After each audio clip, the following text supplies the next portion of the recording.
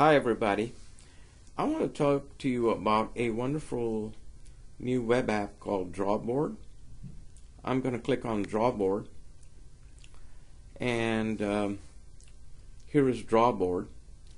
And by the way, if I click on this plus sign, I can browse. So I'm going to go browse to OneDrive, and I'm going to go to my Google Docs document, and I'm going to open these handouts. Okay. Aha. Now, so I have my handouts, my PDF handouts, and what Drawboard does is helps me to annotate these. So I can go over here, I can pick my pen. Okay, I can pick the stroke.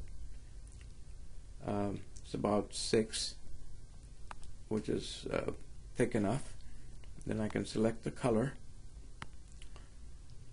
and now I'm ready to annotate. Okay, so let's say I want to annotate over here. I can type in Google Docs. I can just write on here is similar to Microsoft SkyDrive.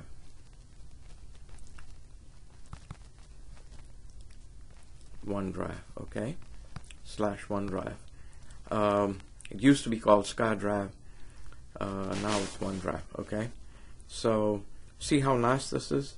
Then I can go up, scroll up, and all right. And so Google Drive,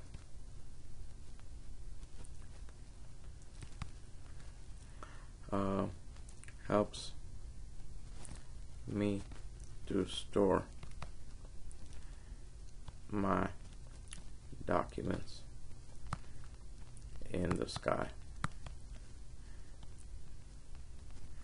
Okay, so it's so that's what Google Drive, Google Docs, or Google Drive does.